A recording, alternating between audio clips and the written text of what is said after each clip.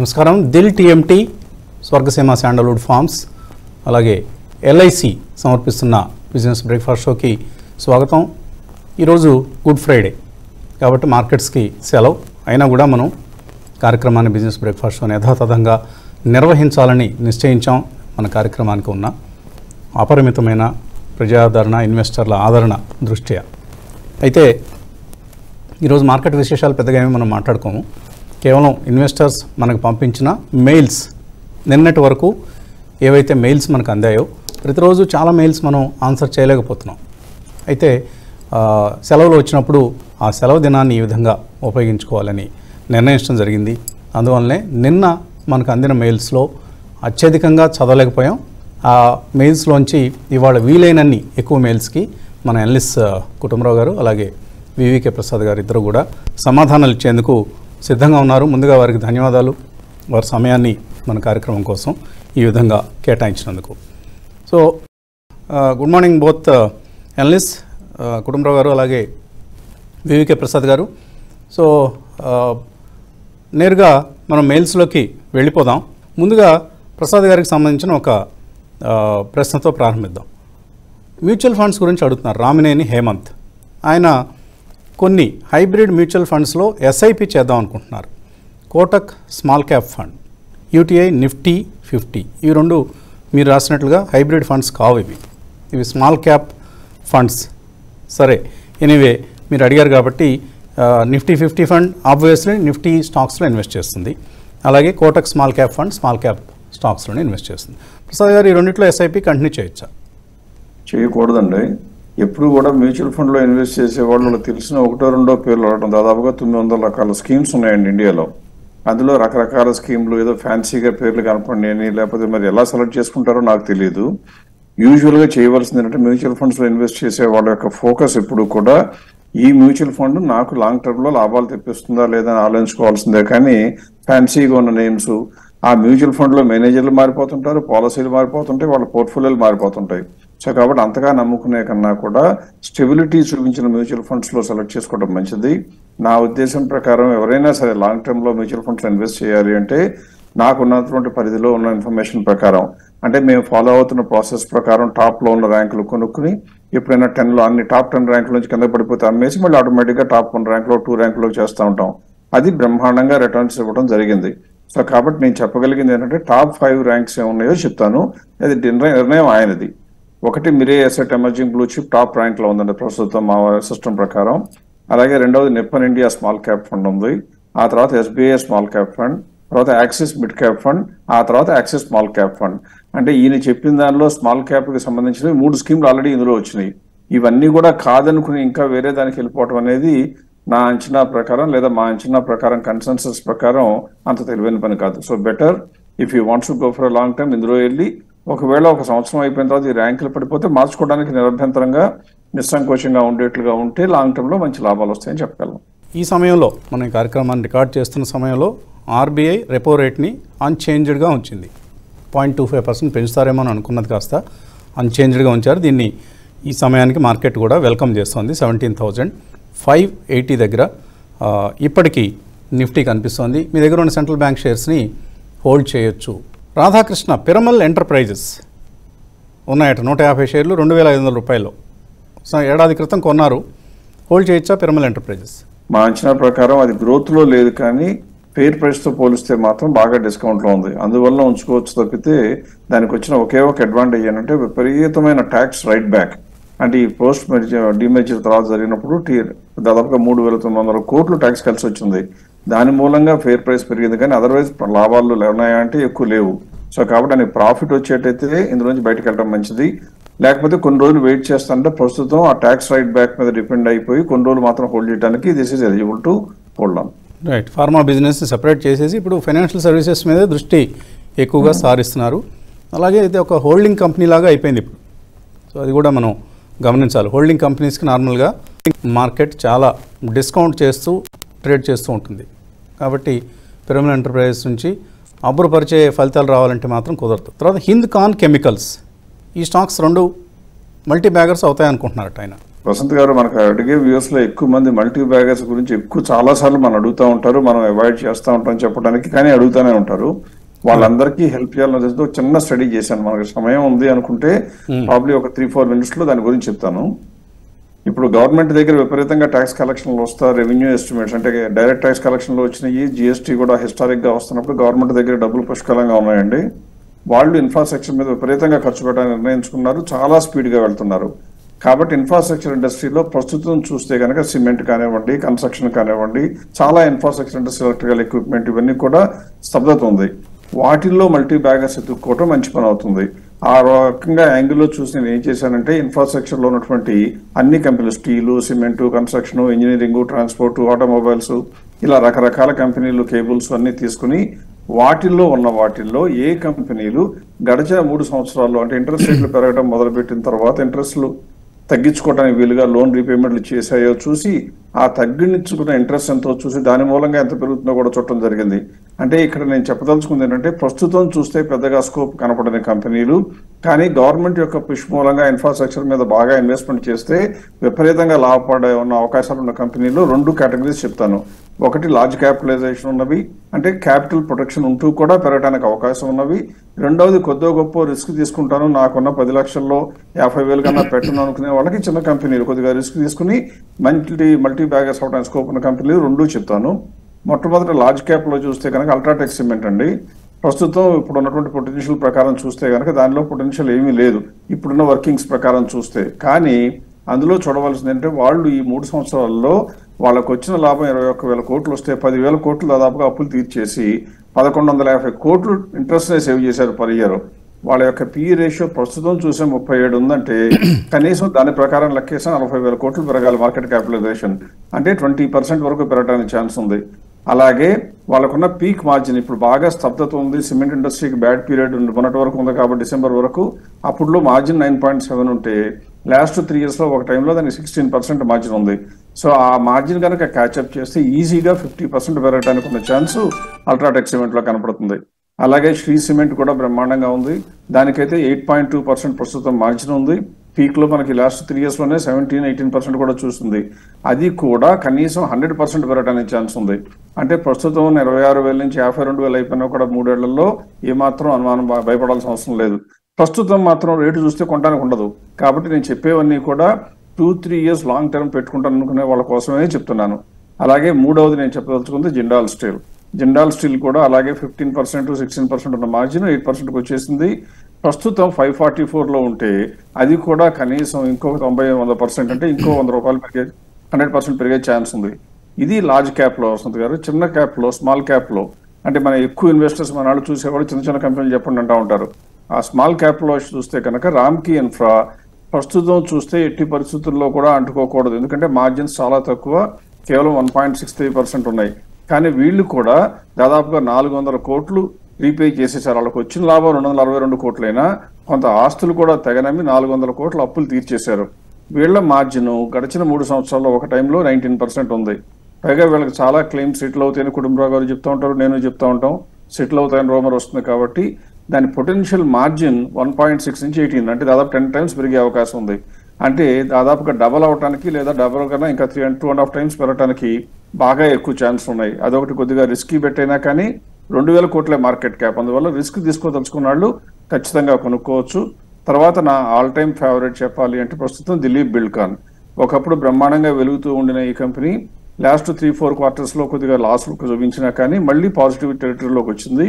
ఇప్పుడు దాని ప్రైస్ మనకు దాదాపుగా ఉన్నటువంటి 161 దాదాపుగా కనపడుతుందండి, మన 173 కనపడుతుంది. ఆ 173 నుంచి నా అంచనా ప్రకారం కనీసం ₹400 అవడానికి చాలా ఛాన్సులు ఎక్కువ. సో ఇవి small cap and large cap లో ఇన్ఫ్రాస్ట్రక్చర్ స్టోరీలో ఉన్నవి.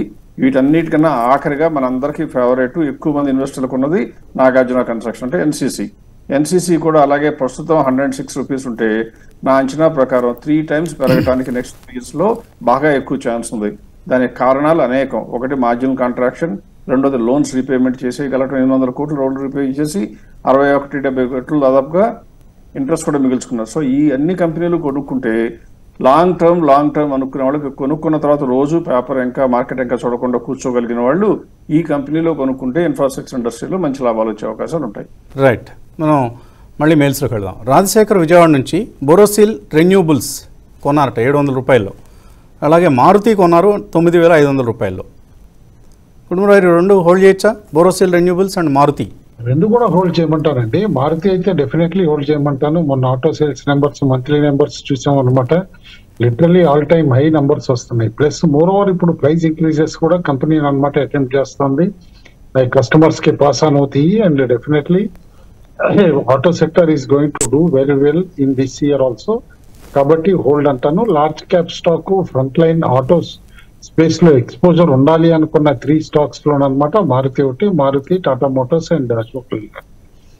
బోరోసిల్ రిన్యూబుల్స్ కూడా is doing extremely well as of now అనమాట. ఎందుకంటే స్లోలీ ఇండస్ట్రీలో స్టెబిలైజేషన్ వచ్చింది, మార్జిన్స్ స్టెబిలైజ్ అవుతున్నాయి. స్టాక్ ఏదైతే కరెక్ట్ అయిందో 800 దగ్గర నుంచి సగానికి సగం కరెక్ట్ అయ్యి 400 కి బిలో వచ్చి ఇప్పుడు స్లోలీ ఇంప్రూవ్ అవుతుంది స్టాక్. నేను అనుకుంటాం యాన్యువల్ రిజల్ట్స్ ముందు కాస్త ప్రైస్ యాక్షన్ ఏదైతే వస్తుందో వచ్చి stock may go back up to 550 to 560 levels అనమాట. ఆల్రెడీ కొనుంటే 550, 560 దగ్గర అమ్మొచ్చు. ఆల్రెడీ కొనకుండా ఉండుంటే కనుక అరౌండ్ 380 స్టాప్ లాస్ పెట్టుకుని కరెంట్ లెవెల్స్ లో స్లోగా అక్యుములేట్ చేస్తే కూడా బెటర్. శివప్రసాద్ నెల్లూరు నుంచి డెల్టా కార్ప్ 216 రూపాయల్లో. అలాగే మరొక స్టాక్ కూడా తీసుకున్నాం హెచ్ఓఈసి 142 రూపాయల్లో ఉన్నాయి. లాస్ బుక్ చేయడం మంచిదా? ఎట్టి పరిస్థితుల్లో కూడా చేయక్కర్లేదు. డెల్టా కార్పొరేషన్ అనేది అందరికీ తెలిసిందే, క్యాసినో కంపెనీ, బిజినెస్ లో ఉన్న కంపెనీ. దాని మార్జిన్స్ చూస్తే గడిచినటువంటి 10 క్వార్టర్స్ లో 2020 నుంచి చూస్తే కూడా 12 క్వార్టర్లో హైయెస్ట్ మార్జిన్ 2022 డిసెంబర్లో రిపోర్ట్ చేసింది. ప్రస్తుతం వచ్చిన price correction in tandem with the market పడిపోయింది తప్పితే ఇవాళ రోజు కూడా డిసెంబర్ రిజల్ట్స్ ప్రకారం పోలిస్తే కూడా 285 ఇస్ ద ఫేర్ ప్రైస్. అంటే ఇవాళ ప్రస్తుతం ఉన్న ప్రైస్ నుంచి 51% ఛాన్స్ ఉంది. కాబట్టి డెల్టా కార్పొరేషన్ అమ్మాల్సిన అవసరం కానీ ఆలోచన కానీ చేయటం నా ఉద్దేశం ప్రకారం రాబోయే లాభాలను వద్దనుకుని వదులుకోవటమే అవుతుందండి. ఇప్పుడు హెచ్ఓఈసి హోల్డ్ చేయొచ్చా? 142లో కొన్నారు. హెచ్ఓఐసి సింపుల్ అండి. రిపీటెడ్ గా లాస్ట్ ఇయర్ మొత్తం కూడా అనమాట ఆయిల్ ఫీల్డ్ నుంచి ప్రొడక్షన్ వస్తుంది. అది వచ్చిన తర్వాత హయ్యర్ ఆయిల్ ప్రైజెస్ వలన బెనిఫిట్ ఉంటుంది. అందుకని చెప్పేసి కంపెనీ బాగా చేస్తుందని చెప్పి ఆ న్యూస్ రిపోర్ట్స్ తోటే కంపెనీ సస్టైన్ అవటం కూడా చూసాం. బట్ యాక్చువల్ ప్రొడక్షన్ వచ్చే టైంకి ఈ ఉక్రెయిన్ ఇంపాక్ట్ కానీ వీటన్నిటితోటి ప్రైస్ రిస్ట్రిక్షన్స్ ఉండి ఇండియా రష్యా నుంచి అనమాట ఆయిల్ కొనటం కానీ ఇవన్నీ కూడా ఉండి వీళ్ళ క్రూడ్ ఆయిల్ ప్రైసింగ్ కూడా రిస్ట్రిక్టెడ్ ప్రైసింగ్ అయింది. దాంతో మార్జిన్స్ ఇంప్రూవ్ కాలేకపోయినాయి. బట్ నన్ను అడిగితే కనుక domestic producers very few people, ONGC, oil India and హెచ్ఓఈసి, Vedanta group వీళ్ళే. కాబట్టి దీన్ని అయితే హోల్డ్ చేయమంటాను యాజ్ ఆఫ్ నౌ. ఎందుకంటే this year oil is going to be once Ukraine issue slight resolution అవుతుంది అని అనుకుంటే కూడా ప్రైజెస్ సస్టైన్ అయ్యే లెవెల్లోనే ఉంటుంది స్టాక్ అనమాట. ఆయన కొన్న ప్రైస్ కి ఎక్కువ దూరంలో లేదు, 132, 133 ఉంది. అయితే అప్పుడు ఆ హైప్ తోటి ఏదైతే 220కి వెళ్ళిందో అక్కడి నుంచి అనమాట బాగా కరెక్ట్ ఇక్కడ ఉంది. ఈ లెవెల్స్ లో అమ్మక్కర్లేదండి, హోల్డ్ చేయమంటారు. ఎస్విఎస్ఎస్ మూర్తి పేజ్ ఇండస్ట్రీస్ 5 షేర్లు కొందాం అనుకుంటున్నారు. మంచి కంపెనీ కానీ బాగా తగ్గింది అనుకుంటున్నారు. ఆయన 2 to 3 years హోల్డ్ చేసే ఉద్దేశంతో పేజ్ ఇండస్ట్రీస్ కొనుక్కోవచ్చా?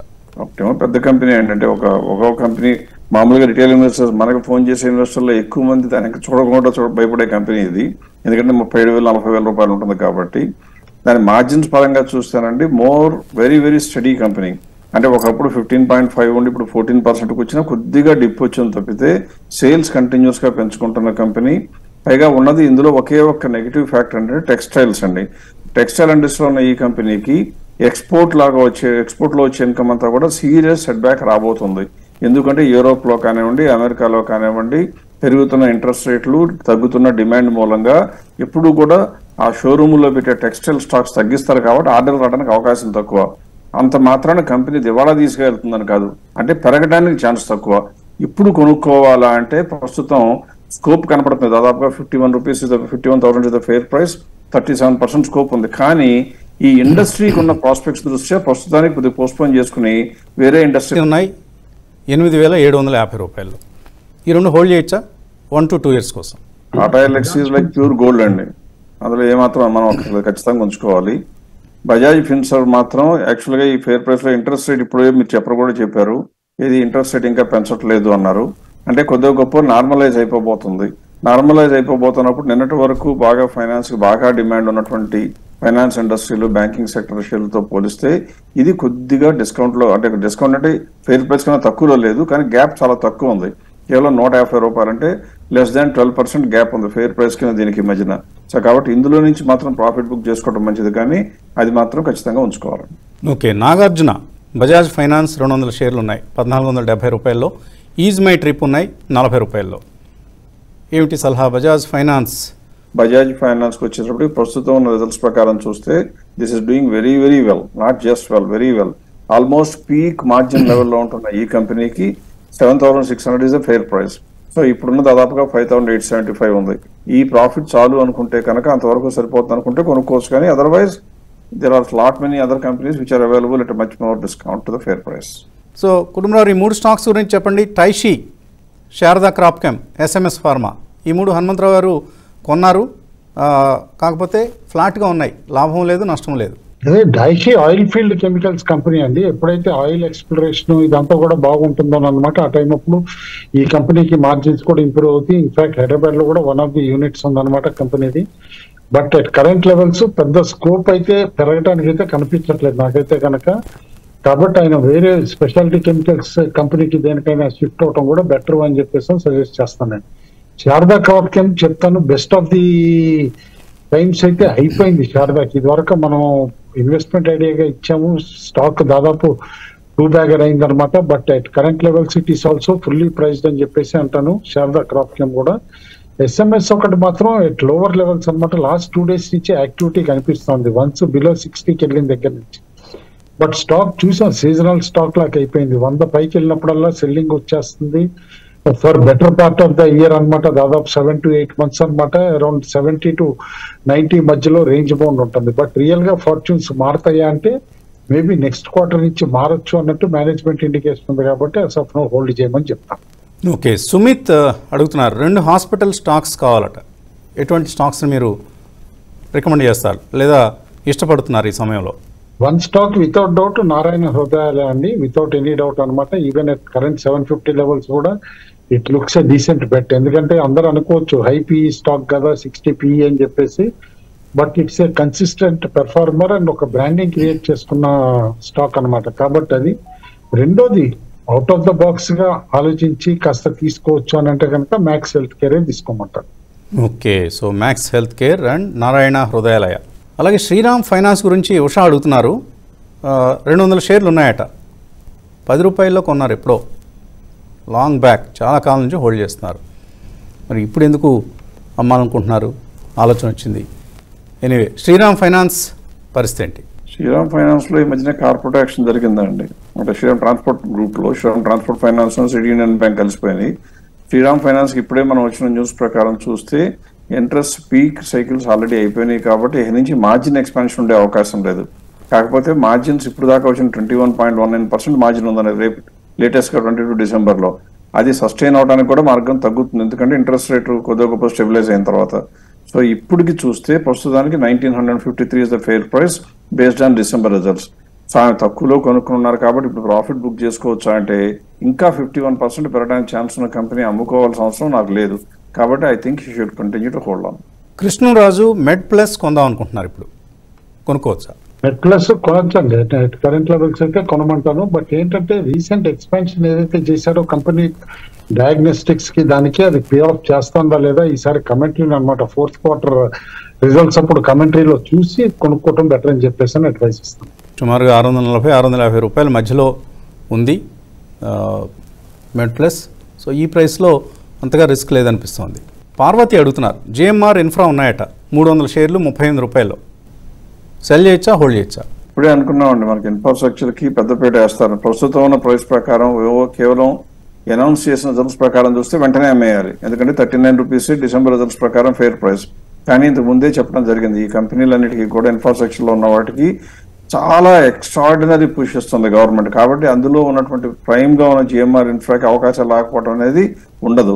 సో ఆ లెక్కన హోప్ఫుల్ గా ఉంటాను. కొద్దిగా వెయిట్ చేయగలనుకుంటే మాత్రం వెయిట్ చేయాలి, కానీ అలా కాదు తెలిసిన ప్రాఫిట్ మేకింగ్ కంపెనీలో ఉండాలి అనుకుంటే మాత్రమే అమ్మాలి. Otherwise according to me it should be definitely held on for at least another 2 years ఉంటే మంచి లాభాలు వచ్చే అవకాశాలు ఉన్నాయి. శివరామకృష్ణారావు, టీసీఎస్ ఉన్నాయి 3700, లారస్ ఉన్నాయి, మీర్జా ఇంటర్నేషనల్, మాస్ చిప్, ఇలా ఉన్నాయి ఆయన దగ్గర ఉన్న షేర్లు. 1-2 షేర్లు కామెంట్ చేద్దాం మనం. టీసీఎస్ యావరేజ్ చేసుకోవచ్చా, ఎక్కడ చేయొచ్చు? రెండోది మీర్జా ఇంటర్నేషనల్ ఏం జరుగుతుంది? మిర్జాలో కార్పొరేట్ యాక్షన్ అయిపోయిందండి, డీమర్జర్ కూడా అయిపోయింది అనమాట. డీమర్జర్ అయిపోయిన దగ్గర నుంచి అనమాట కొత్త ఏదైతే డీమర్జర్ ఎంటిటీ ఉందో అది లిస్టింగ్ అనమాట అవైటింగ్ ఉంది మార్కెట్. అందులో టోటల్ వాల్యూ ఎంత వస్తుంది అనేది అందులో చూడాలన్నమాట. కరెంట్ లెవెల్స్ మాత్రం మిర్జా ఇప్పుడు రూపీస్ పేడప్ షేర్ 32 రూపాయలు అనమాట. కాబట్టి కొత్త ఎంటిటీకి ఏ విధంగా వస్తుంది అనేది చూసే వరకు హోల్డ్ చేయమంటారు యాజ్ ఆఫ్ నౌ. టీసీఎస్ 3244 మనకు ఒక రేంజ్ ఇందులో కూడా కనిపిస్తోంది. 3000 to 3300 అనే ఒక రేంజ్ కనిపిస్తోంది. టీసీఎస్ లాంటి స్టాక్స్ షిఫ్ట్ చేస్తా కంటిన్యూస్ గా ఉండాలి కానీ దాని షార్ట్ టర్మ్ మీడియం టర్మ్ అని ఆలోచించకూడదు. కరెక్ట్, హోల్డ్ చేయండి, మంచి ఫలితాలు వస్తాయి. టీసీఎస్లో ఎప్పుడు కూడా ఎవరికి లాంగ్ టర్మ్ హోల్డ్ చేసిన వాళ్ళకి నష్టాలు రాలేదు.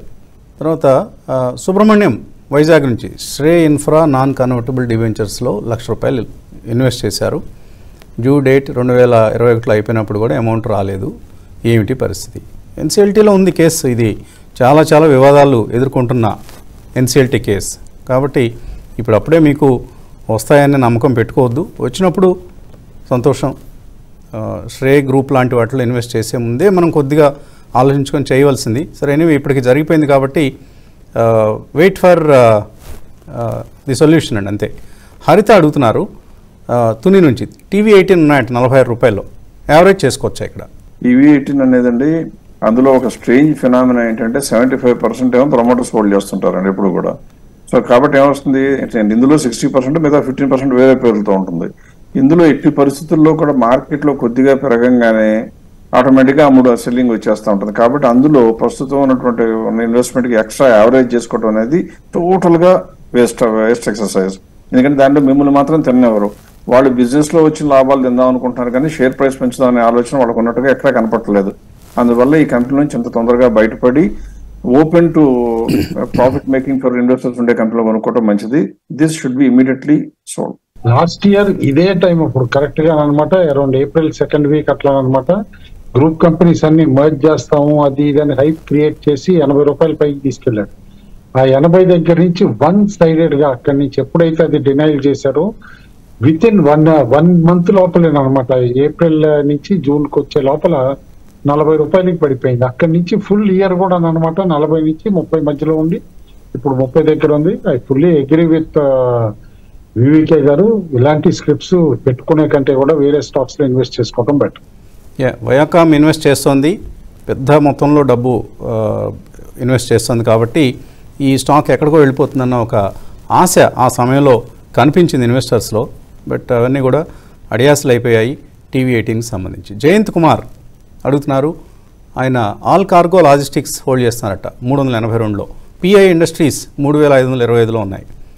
హోల్డ్ చేయొచ్చా, సెల్ చేయొచ్చా? పిఐ హాయిగా అలాగ హోల్డ్ చేయొచ్చండి. ఎటువంటి ప్రమాదాలు ఈ కంపెనీకి పెద్దగా మనం ఎప్పుడు చూడలేదు. వెల్త్ క్రియేట్ చేసిన కంపెనీ. సరే, ఆల్ కార్గో అయితే మాత్రం ఉంచుకోవడం వేస్ట్ అండి. ఎందుకంటే ₹370 ఇప్పుడు దాదాపుగా ఆల్రెడీ ఉంది. 391 ఇస్ అ ఫెయిర్ ప్రైస్. అంటే ఓన్లీ 5-7% కన్నా ఎక్కువ పెరగడానికి ఛాన్స్ లేదు రిజల్ట్స్ ప్రకారం. 70% ప్రమోటర్స్ దగ్గరే ఉంది. సో కాబట్టి according to me this is a stock worth getting out of. Nagesh గ్రాఫైట్లో 100 షేర్లు హోల్డ్ చేస్తున్నారు ₹594. ఉంచుకోవచ్చా, ఇవి అమ్మేసుకోవచ్చా? గ్రాఫైట్ కూడా సీజనల్ స్టాక్ లాగా అయిపోయిందండి. ఇదివరకటి లాగా కాకుండా అనమాట హెచ్ఈజీ కానీ గ్రాఫైట్ కానీ రెండు కూడా అనమాట యూరోప్ కండిషన్స్ బట్టి ఉంటుంది. ఎప్పుడైతే ఉక్రెయిన్ క్రైసిస్ వచ్చిందో అప్పటి నుంచి అనమాట బోత్ హెచ్ఈజీ గ్రాఫైట్ కంటిన్యూస్ గా వీక్ అయ్యి 52 వీక్ లోస్ దగ్గరే ట్రేడ్ అవుతున్నాయి as of now. In fact result కూడా డిసెంబర్ వీక్ గా ఉండింది మనం అబ్జర్వ్ చేస్తే కనుక. యాజ్ ఆఫ్ నౌ అవైలబుల్ అండి. ఎనీ స్మాల్ ర్యాలీ వస్తే కనుక 325-330కి ఎగ్జిట్ అవడం better. Phani 2 fertiliser stocks select చేస్తున్నారు. చంబల్ ఫెర్టిలైజర్స్ 298లో ఆల్రెడీ ఉన్నాయి. ఆర్సీఎఫ్ ఉన్నాయి ₹84. సో ఈ రెండు లాంగ్ టర్మ్ కోసం ఎలా ఉంటాయి? Chambal without any doubt good stock అండి, hold చేయమంటాను as of no. But only thing ఏంటంటే లాస్ట్ ఇయర్ దీన్ని ఎఫ్ఎండోలో ఇంక్లూడ్ చేసిన తర్వాత హ్యూజ్ స్పెక్యులేటివ్ యాక్టివిటీ తోటి 500 దాకా తీసుకెళ్లిపోయారు. అక్కడి నుంచి మళ్ళీ స్టాక్ వదిలేశారు. చాలా మంది అనమాట తెలిసి కూడా ఇన్వెస్టర్స్ అనమాట 350 to 500 మధ్యలో స్టక్ అయి ఉన్నారు. కాబట్టి ఎవ్రీ స్మాల్ ర్యాలీలో స్టాక్ లో మాత్రం ఖచ్చితంగా సెల్లింగ్ వస్తుంది. As of no stock loss around 250 పెట్టుకుని ఆయన హోల్డ్ చేస్తే stock can go back up to 350-360 levels, అక్కడ ఎగ్జిట్ అవ్వాలి. రెండో స్టాక్ ఆర్సీఎఫ్ అయితే మనం చూసాం on and of government of India disinvestment news ఏదో ఒకటి వచ్చినప్పుడు అనమాట స్టాక్ పెరగటం, ఆ దగ్గర నుంచి అనమాట తగ్గటం, 140కి వెళ్ళింది ఆల్రెడీ ఒకసారి స్టాక్, అక్కడి నుంచి ఇప్పుడు బిలో 100 వచ్చింది. As of now hold చేయమంటాను, but news ఫ్లోనే dictate చేస్తుంది స్టాక్, ఎందుకంటే it's a study performer PSU fertiliser companies లో. ఓరియంట్ ఎలక్ట్రిక్ గురించి అడుగుతున్నారు రామ్ మునుగల. ఓరియంట్ ఎలక్ట్రిక్ షేర్లు ఈ టైంలో తీసుకోవచ్చా? ఓరియంట్ ఎలక్ట్రిక్ ఇప్పుడు ఈ టైంలో కొనుక్కోవాల్సిన అవసరం ఏమాత్రం లేదండి. ఎందుకంటే దానికి ఉన్న మార్జిన్స్ అంతకు ముందు ఉన్న మార్జిన్లో సగం అయిపోయింది. ఇప్పుడు 2022 డిసెంబర్కి వచ్చినప్పుడు మార్జిన్ సగం అయిపోయి ఫెయిర్ ప్రైస్ ఇప్పుడు చూస్తే కూడా 280 ఉంది, 250 ఆల్రెడీ ప్రైస్ ఉంది. సో ఆ 20-30 రూపాయల కోసం అంటే 10-12% కోసం ఆ కంపెనీలో ఇన్వెస్ట్ చేయడం అనేది టోటలీ వేస్ట్ ఆఫ్ ఎక్సర్సైజ్. దానికన్నా చాలా ఎక్కువ కంపెనీలు పెర్ఫార్మెన్స్ బాగుండి స్కోప్ ఉన్నాయి. పైగా మార్చ్ రిజల్ట్స్ వచ్చేస్తాయి కాబట్టి ఏప్రిల్లో కొద్దిగా ఓపీ బట్టి 15 రోజులు కనుక ఓపీ బట్టి పేషెంట్గా ఉంటే రిజల్ట్స్ వచ్చిన తర్వాత మంచి కంపెనీలు మనం ఎట్లాగో ప్రోగ్రాంలో చెప్తూ ఉంటాం, మంచి కంపెనీలోకి వెళ్ళడం మంచిది. అంతేగాని ఈ కంపెనీలో ఇప్పుడు కొనుక్కోవడం మాత్రం according to me clearly advisable to be avoided. Akshay అడుగుతున్నారు Rama steel tubes average price సుమారుగా 13 రూపాయల్లో ఉన్నాయి ఆయన దగ్గర, 215 షేర్లు 32 రూపాయలు అయింది. ఇప్పుడు ఇంకొక 1-3 ఇయర్స్ హోల్డ్ చేయొచ్చా లేదా ఇక్కడ ఎగ్జిట్ కావాలా? 1-2 ఇయర్స్ హోల్డ్ చేసేంత ట్రాక్ రికార్డ్ ఉన్న కంపెనీ అయితే కాదండి. బట్ నేను అనుకోవటం మొమెంటంలో ఆయనకి ఇప్పుడు 32 వస్తే కనుక అట్లీస్ట్ ఎఫ్ఓసి అయితే చేసి డబ్బులు తీసేసుకోవటం బెటర్. సో మీకున్న షేర్లో కొన్నిటినైనా అమ్ముకోవడం శ్రేయస్కరం, అంత గొప్ప కంపెనీ అయితే కాదు ఇది. కృష్ణారెడ్డి ఇప్పుడున్న ధరలో ఐఆర్సిటిసి, ఎస్బీఐ, బిహెచ్ఎల్ ఈ 3 కొనుక్కోవచ్చా? ఎస్బీఐ లక్ష్యంగా కొనుక్కోవచ్చు అండి. ఎస్బీఐ తగ్గడానికి ఒకే ఒక కారణం ప్రధాని గ్రూప్ లో ఎక్స్పోజర్ ఉంది అనే ఉద్దేశంతో ఒకే సెంటిమెంట్ గా బాగా కొట్టేశారు కిందకి. Otherwise that is very good company. ఏ మాత్రం భయపడకుండా కొనుక్కోవచ్చు, లాంగ్ టర్మ్ లో మంచి ఫలితాలు వస్తాయి, అది గురించి చెప్పక్కర్లేదు. దాని గురించి ఐఆర్సిటిసి మాత్రం ఎప్పుడున్న ప్రైస్ లో చూస్తే కనుకండి మార్జిన్స్ అంతకు ముందు కన్నా కొద్దిగా కాంట్రాక్షన్ వచ్చినాయి. పైగా ట్రావెల్ ఏజెన్సీలో మిగతా వాటికి మళ్ళీ ఎయిర్లైన్స్ లాగా ట్రాఫిక్ సడన్ గా జంప్ రావడానికి ఐఆర్సిటిసిలో అటెండట్లో అవకాశాలు ఎక్కువ ఉండవు. కాబట్టి కొద్దిగా గొప్ప వెయిట్ చేయగలిగిన ఓపిక ఉండాలి. ప్రస్తుతం చూస్తే మాత్రం కేవలం 661 ఫెయిర్ ప్రైస్, 570 అంటే 17-18% స్కోప్ ఉంది. ఇప్పుడు ఏప్రిల్ బిగినింగ్ లో కొనుక్కునే బదులు రిజల్ట్స్ వచ్చిన తర్వాత ఒకవేళ రివైవ్ అయిపోతే అప్పుడు కొనుక్కోవడం మంచిది. కానీ ఇప్పుడు మాత్రం ఈ రేంజ్ లో ఐ డోంట్ సజెస్ట్. ఎవరైనా సరే కొనుక్కునేటప్పుడు కనీసం 30% అన్న స్కోప్ పెరగడానికి లేని కంపెనీలు కొనుక్కోవటం అనేది నా ఉద్దేశం ప్రకారం కొద్దిగా గొప్ప మంచి పద్ధతి కాదు. అందువల్ల I don't think you should buy IRCTC. Arvind అడుగుతున్నారు, ఆయన వాళ్ళ అబ్బాయి 10 సంవత్సరాల వయసు, అతని కోసం ఇన్వెస్ట్ చేద్దాం అనుకుంటున్నారు ఒక ఇండెక్స్ ఫండ్లో. ఏది better, index mutual fund are Nifty బీస్? ఈ రెండింటిలో ఏది బెటర్ ఆప్షన్ అవుతుంది? ఎవరి మీద డిపెండ్ అవ్వకుండా ఉండాలి. ఫస్ట్ ఏమో కంగ్రాచులేషన్స్ టు హిమ్. 10 సంవత్సరాల పిల్లాడి కోసం ఫ్యూచర్ గురించి ఆలోచించే పేరెంట్గా ఉండటం ఆ పిల్లవాడి అదృష్టం. అది ఖచ్చితంగా కనుక ఎప్పుడు వాలటాలిటీ ఎక్కువ ఉండకూడదు, నేను కాన్సన్ట్రేషన్ ఎక్కువ చేయను, రోజు రివ్యూస్ చూడను, రోజు మార్కెట్ చూడను అంటే ఇండెక్స్లో ఉంటే కనుక నిఫ్టీ బీసే కొనుక్కోవడం బెటరు. ఎందుకంటే నిఫ్టీ బీస్లో వచ్చే గ్రోత్ నిఫ్టీ కన్నా గ్యారంటీగా ఎక్కువ ఉంటుంది. కారణం నిఫ్టీ బీస్లో టోటల్ రిటర్న్ ఇండెక్స్ అంటే వచ్చే డివిడెండ్స్ కూడా కలుస్తూ ఉంటాయి. నిఫ్టీలో మాత్రం డివిడెండ్స్ కలవు కాబట్టి నిఫ్టీ కన్నా బెటర్గా రిటర్న్స్ వస్తాయి. ఒట్టి నిఫ్టీ మనం కంపేర్ చేసినా కానీ 12% రిటర్న్ ఇస్తుంది. ఈయన ఇందులో కొనుక్కుంటే లాంగ్ టర్మ్ హోల్డ్ చేస్తారు కాబట్టి ఖచ్చితంగా లాంగ్ టర్మ్ క్యాపిటల్ గెయిన్స్ అవుతుంది. అంటే లాభాలేమో 12% కన్నా ఎక్కువ వచ్చి ఈ 12% ఏమో నిఫ్టీలో వస్తుంది కాబట్టి కనీసం 13-14% లాభం వచ్చి అందులో 10% ట్యాక్స్ కట్టినా కూడా 1.2-1.4 కట్టినా కూడా కనీసం 13% ఆన్ యావరేజ్ ఖచ్చితంగా వాళ్ళ పిల్లాడికి కాంపౌండ్ యాన్యువల్ గ్రోత్ రేట్ వచ్చే అవకాశం ఉంది. అందువల్ల నిఫ్టీ బీస్ ఈజ్ మై చాయిస్. ఇంకా ఎవరితోనో మాట్లాడక్కర్లేదు, ఎవరికి చెప్పనక్కర్లేదు, కొనుక్కుని ఇంట్లో కూర్చుంటే. స్వాగతం. PVN Rao, Bombay Burma trading corporation, long term కోసం 3 ఇయర్స్ కోసం కొనుక్కోవచ్చా ఇక్కడ? హోల్డింగ్ కంపెనీ అండి ఇది, మోర్ ఆర్ లెస్ అనమాట. ఎందుకంటే బాంబే డైయింగ్ గ్రూప్ వాళ్ళకి హోల్డింగ్ కంపెనీ, ఇందులో నేషనల్ ఆక్సిజన్ షేర్లు ఇట్లా అదర్ షేర్స్ ఉంటాయి. కానీ ఇట్స్ నాట్ అన్ ఇన్వెస్టర్కి ఏదో పట్టు కూర్చుంటే రిటర్న్స్ వస్తాయని కాదు. ఈ ప్రమోటర్లకి డబ్బులు ఇచ్చే కంపెనీలే కానీ ఇన్వెస్టర్లకు డబ్బులు ఇచ్చే కంపెనీలు కాదు, అది గుర్తుంచుకోండి. అందుకని avoid. And illiquid stock only 7,000-8,000 కంటే కూడా ట్రేడ్ కాదు. సంవత్సరంలో హైకి లోకి ఒక 200-300 రూపీస్ డిఫరెన్స్ మెయింటైన్ చేసి ప్యూర్లీ మార్కెట్ క్యాప్ మెయింటైన్ చేసుకునే కంపెనీలు అంతకంటే ఏమీ లేదు. బాంబే బర్మాని మీరు చూడండి, లాస్ట్ 2 క్వార్టర్స్ కూడా నష్టాలే, బట్ స్టిల్ మార్కెట్ క్యాప్ 6,000 కోట్ల పైన ఎందుకు ఉంది కంపెనీది? ప్రమోటర్ తన ఆస్తి ఎంత ఉంది అన్నట్టు చూపించుకోవటానికి తప్పితే ఇంకేమీ లేదు. Avoidable stock. గూడపాటి మల్లికార్జునరావు, ఆయన పోర్ట్ఫోలియో సైజ్ వయసు 66 సంవత్సరాలు, పోర్ట్ఫోలియో సైజ్ 60 లక్షల రూపాయలు, 17% ఓవరాల్ లాభంలో ఉన్నారు. మంచి విషయం, చాలా అభినందనీయమైన విషయం. అయితే కొన్ని స్టాక్స్లో మాత్రం నష్టంలో ఉన్నారు. అవేంటి? క్యామ్స్, ఇందులో 28% నష్టంలో ఉన్నారు. ఎల్ఎన్టీ టెక్నాలజీ సర్వీసెస్ 24% నష్టంలో ఉన్నారు. Tata LXI 20%, mind tree 20%, Deepak fertilisers 26%. ఏమిటి ఇవి అమ్మేసుకొని వీటి నుంచి ఇంకా ఇతర లార్జ్ క్యాప్ స్టాక్స్ వెళ్ళటం మంచిదా? Definite no. ఆయన చెప్పిన కంపెనీలు నష్టాల్లో ఉన్నాయని చెప్పిన కంపెనీలు అన్నీ కూడా మార్కెట్ సెంటిమెంట్ మూలంగా తగ్గిన కంపెనీలు తప్పితే ఆపరేషన్స్ మూలంగా దెబ్బతిన్న కంపెనీలు కాదు. అన్నిటికీ కూడా ప్రాస్పెక్ట్స్ బ్రహ్మాండంగా ఉన్నాయి. మనకి లాభం వచ్చిందా లేదా అనే దాన్ని బట్టి నిర్ణయించుకునే కన్నా ఆ కంపెనీకి లాభం ఇంకా పెరగడానికి అవకాశం ఉందా లేదా అని చూడటం అనేది విఘ్నత. ఇట్టి పరిస్థితుల్లో కూడా ఆయన చెప్పిన కంపెనీలో క్యాంప్స్ కానివ్వండి, దీపక్ ఫెర్టిలైజర్స్ కానివ్వండి, ఇవన్నీ కూడా they are all doing very well in their operations. మనకు కావాల్సింది మన కంపెనీలు తమ బిజినెస్ లో బాగున్నాయా లేవని, అంతేగాని మనకున్న కంపెనీలు మన కోసం లాభాలు సంపాదించి పెట్టాయనే ఆలోచన పక్కన పెట్టి ఆ లాభాలు కనుక కంపెనీకి వస్తుంటే ఉంచుకోవడం మంచిది. సో అకార్డింగ్ టు మీ ఈ షుడ్ నాట్, ఆల్రెడీ లాభంలో ఉన్నారు. ఈ 4 కంపెనీలో నష్టం వచ్చినా పెద్ద వచ్చిన ఇబ్బంది ఏం లేదు. నష్టం అంటే టెంపరీగా price fall, it is not నష్టం. కాబట్టి ఖచ్చితంగా ఈ should hang on to the same stocks. Priya అడుగుతున్నారు, విప్రో ఉన్నాయి 415 రూపాయల దగ్గర ఉన్నాయి, హోల్డ్ చేయొచ్చు, ఎగ్జిట్ కావచ్చు? అది ఇప్పుడు కూడా వర్స్ట్ అయిపోయిందని అనుకుంటున్నానండి. కంటిన్యూస్ గా చూసాం మల్టిపుల్ క్వార్టర్స్ లో స్టాక్ అనమాట లోవర్ లో స్పాన్ చేస్తా వీకెన్ అవటం చూసాం. బట్ నేను అనుకుంటా సమ్ స్టెబిలిటీ అయితే ఇప్పుడు కనిపిస్తుంది 350 to 375 రేంజ్ లో. ఎనీవే ఇప్పుడు 4th క్వార్టర్ రిజల్ట్స్ వస్తున్నాయి. ఆ 4th క్వార్టర్ రిజల్ట్స్ లో చూడమనండి. సస్టైన్ అయితే కనుక కాస్త ఇంప్రూవ్మెంట్ కనిపిస్తుంది అంటే ఇక్కడ నుంచి హోల్డ్ చేయొచ్చు. ఎందుకంటే రేర్లీ విప్రో లాంటి స్టాక్స్ 15-16 PE లో దొరుకుతాయి అన్లెస్ సైకిల్ అంతా వీక్ గా ఉండి అట్లా. ఎందుకంటే ఒకటి గుర్తుంచుకోవాల్సింది, కంపెనీ ఇప్పటికీ 10,000 కోట్ల పైన every year annualised profits తెచ్చుకుంటున్న company అనమాట. అండ్ ఇప్పుడు 16 PE లో దొరుకుతుంది. If is a long term investor just hold and. Kishore Kumar అడుగుతున్నారు, డీమార్ట్ ఉన్నాయట ఆయన దగ్గర, యావరేజ్ ప్రైస్ 4,300. కెనరా బ్యాంక్ ఉన్నాయి, IDFC first bank, Tata Motors, DVR, bank of India అన్నీ నష్టాల్లో ఉన్నాయి. ఆయన కొన్న ప్రైస్ నుంచి కొద్దిగా కిందకి దిగొచ్చి ఉన్నాయి. ఏమిటివి ఈ స్టాక్స్? యాడ్ చేసుకోవచ్చా ఇంకా? DMart, Canara bank, IDFC first bank, Tata Motors, bank of India అన్ని మంచి కంపెనీలు అండి.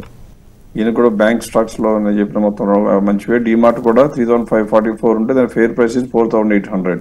ఇవాళ టెంపరీగా పడిపోవడానికి కారణం మార్కెట్లు సెంటిమెంట్ పడిపోయింది అనుకున్నాం కాబట్టి తగ్గింది తప్పితే otherwise is in good set of stocks. అన్ని కంపెనీలు కూడా మార్జిన్స్ పెంచుకుంటున్న కంపెనీలు, వాటి ఆపరేషన్స్ లో నిర్విఘ్నంగా కొనసాగిస్తున్న వ్యాపారాలు చేస్తున్న కంపెనీలు.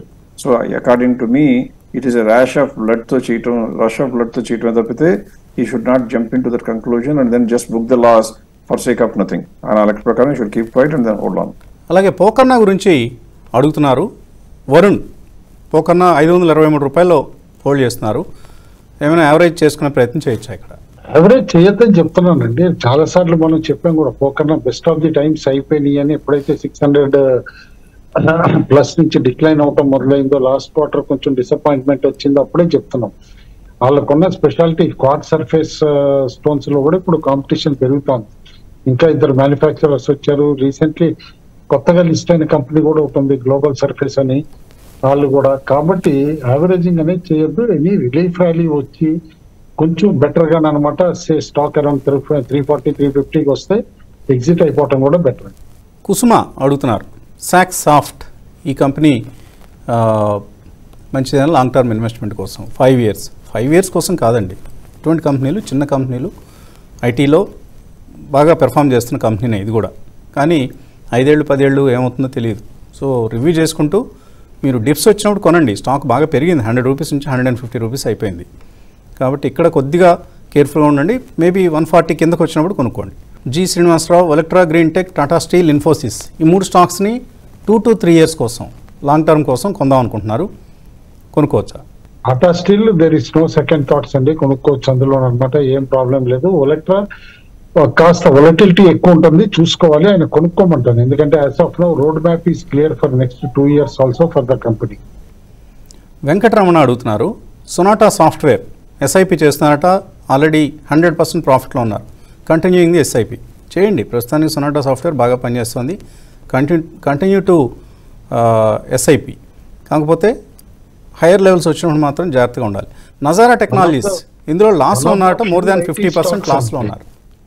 Sonata one of the few stocks 52 week highs దగ్గర ట్రేడ్ అవుతుంది ఇంకా సొనాటా, అది గుర్తుంచుకోవాలి.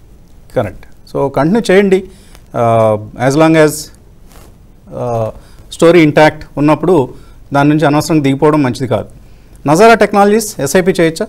వద్దంటానండి డెఫినెట్లీ. ఎందుకంటే ఇది వరకు రాకేష్ గారు ఇన్వెస్టర్ అని చెప్పేసి ఆ హైప్ తోటి ఏదైతే తీసుకెళ్లి ఆ హైస్ లో చాలా మంది ఇరుక్కున్నారో, అది ఎన్ని మర్జర్స్ ఎక్విజిషన్స్ ఏది అనౌన్స్ చేసినా కూడా ఈ స్టాక్ అన్నమాట పెర్ఫార్మ్ చేయట్లేదు. కాబట్టి I don't advise any average. Okay. Maqbool Ahmed Devayani 185 రూపాయల్లో, దివీస్ 3400, లోకేష్ 124 ఇలా హోల్డ్ చేస్తున్నారు. హోల్డ్ చేయొచ్చా ఇవి? అన్ని కొంత హైలో కొన్నారండి, బట్ ఆల్ 3 స్టాక్స్ హోల్డ్ చేయమంట. ఆయన ప్రైజెస్ ఊరిని ఈజీగా క్రాస్ అవుతాయి. లోకేష్ లో అయితే కనుక ప్రమోటర్ ప్రిఫరెన్షియల్ కూడా ఉందన్నమాట. అది రీసెంట్లీ ఒక స్మాల్ కార్పొరేట్ దీని వల్ల పోస్ట్ పోన్ అయింది, but company is doing extremely well. Ramaraju Bhadrachalam ఆయన అడుగుతున్నారు, న్యూలాండ్ ల్యాబ్స్ ఉన్నాయట 1653 రూపాయల్లో, హోల్డ్ చేయొచ్చా, సెల్ చేయొచ్చా? చాలా మందికి ఇష్టం ఉండదు కానీ ఇట్స్ ఎ మ్యానిపులేటెడ్ స్టాక్ అనే అంటానండి. ఎందుకంటే సింపుల్ గా నన్ను అడిగితే కనుక Newland irrespective of market conditions సంవత్సరంలో 1-2 సార్లు అనమాట దాదాపు 1500-2000కి తీసుకెళ్తారు. మళ్ళీ అక్కడి నుంచి అనమాట 1000 రూపాయలకి అట్లా తీసుకొచ్చేయటం కూడా చూస్తాం. ఎందుకంటే టర్న్ ఓవర్ వైజ్ ఎవ్రీథింగ్ అనమాట. తో it is an very old study company. నేను అనుకుంటాం సంథింగ్ ఈస్ ట్రేడింగ్ ప్యాటర్న్ చూస్తాం అంటే కాన్ఫిడెన్స్ ఇన్ఫ్యూజ్ చేయి. సో మిగతా మార్కెట్తో సంబంధం లేకుండా ఈ కంపెనీ తన సొంత బాటలో ప్రయాణిస్తూ ఎక్కడికో వెళుతోంది. ఎక్కడ ఆగుతుంది, గమ్యస్థానం ఏమిటి, ఇవన్నీ మనకు తెలియవు. కాబట్టి కొంత ట్రాన్స్పరెన్సీ కూడా మనకు తక్కువ కనిపిస్తుంది. అండ్ నెంబర్స్ని బట్టి చూస్తే కూడా అంత జస్టిఫైబుల్ అనిపించడం లేదు. ఇవన్నీ న్యూలాండ్ ల్యాబ్స్ సంబంధించిన సందేహాలు. మరి వీటికి వాల్యూమ్స్ కూడా ఎరాటిక్ గా ఉంటాయండి. ఉంటే 10,000 కంటే ఎక్కువ కాదు వాల్యూము, బట్ సడన్ గా ఒక్కోసారి అయితే కనుక 60,000-70,000 అవుతుంది. కరెక్ట్. కాకపోతే అలా బులిష్గా అలా వెళుతూ ఉంటే మనం ఏమైనా మిస్ అయ్యామని కొంతమందికి అనిపించే అవకాశం ఉంటుంది, ఆ స్టాక్ పట్ల ఇంట్రెస్ట్ ఉన్న వాళ్ళకి ముఖ్యంగా. దినేష్ అడుగుతున్నారు, నీల్ కమల్ 1750 రూపాయల్లో 4 సంవత్సరాలుగా హోల్డ్ చేస్తున్నారు, 27 షేర్లే, హోల్డ్ చేయొచ్చా ఇది? నీల్ కమల్ మార్కెట్ క్యాపే 2600 కోట్లు అండి. మరి ఆయన 4-5 ఏళ్ళుగా ఎందుకు హోల్డ్ చేస్తున్నారో మరి నాకు తెలియదు.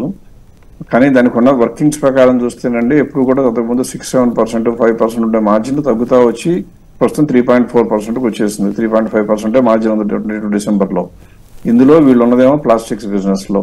ప్రస్తుతం ఎక్కడ చూస్తే 22 డిసెంబర్ ప్రకారం చూస్తే 18% ఇంకా స్కోప్ ఉంది. 2080 వరకు ఫేర్ ప్రైస్ కనపడుతుంది. సో ప్రస్తుతానికి హోల్డ్ చేయొచ్చు, కానీ రిజల్ట్స్ రాగానే ప్లాస్టిక్స్ అనేది ఇప్పుడు బేసిక్గా పెట్రోకెమికల్స్ బై ప్రొడక్ట్ అనేటువంటి ప్లాస్టిక్స్లో ఉన్న వీళ్ళకి మెయిన్గా మన అందరూ తెలుసు చైర్లు గీర్లు అన్ని సప్లై చేసేది నీల్ కమల్.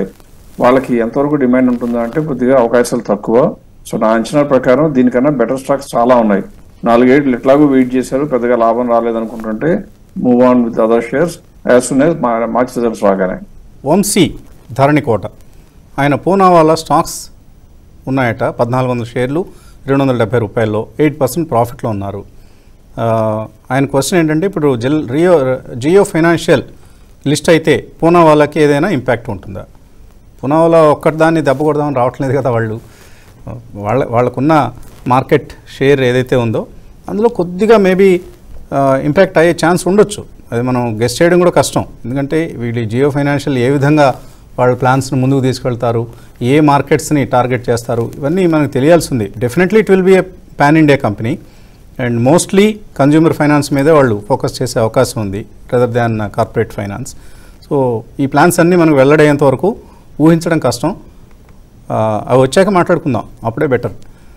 అంటే వసంత్ గారు చిన్న సరదాగా చెప్పాలంటే లలిత జ్యువెలర్స్ అయిన అడ్వర్టైజ్మెంట్ ఉంటుంది, డబ్బులు ఎవరికి ఊరికే రావని. రిలయన్స్ జియోకి ఊరికే రావు, పూనావాలాకి ఊరికే రావు. డబ్బులు ఎవరు ఊరికే తక్కువగా వడ్డీకి ఇచ్చి కాంపిటీషన్ కొందామని ట్రై చేయరు. ఎందుకంటే ప్రపంచంలో భారతదేశంలో డబ్బు అవసరం లేని వ్యక్తి ఉండడం, అందరికీ కావాలి. అప్పులు ఇచ్చేవాళ్ళు ఉంటే చుట్టూ మూగుతారు. కాబట్టి రిలయన్స్ అవడం మూలంగా పూనావాలాకి తగ్గే అవకాశాలు చాలా తక్కువ అవకాశం. కాబట్టి ఇదేం కంగారు పడక్కర్లేదు.